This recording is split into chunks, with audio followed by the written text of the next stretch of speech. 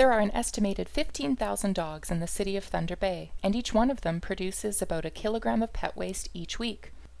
If left in your yard, pet waste eventually washes away with rain, polluting our lakes and rivers. Creating a pet waste digester in your yard can be a great solution. Start by drilling holes about 15 centimeters from the top of a plastic garbage bin. This will allow an exchange of microorganisms between the bin and the soil. Cut out the bottom of the bin using a keyhole saw, leaving a lip to help maintain the bin's shape and structure.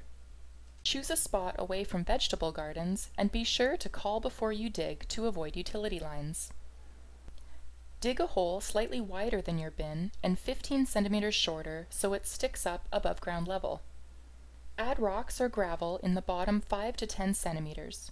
To ensure adequate drainage, pour in a bucket of water and make sure that it drains within an hour. Add water and septic bacteria treatment on the first day and then weekly or as needed to help kickstart the composting process and the breakdown of pathogens. Your pet waste digester is now ready for daily use after dog walks and in your yard. For complete instructions, consult our Pet Waste Digester fact sheet available at our office located at 562 Red River Road or online at www.ecosuperior.org.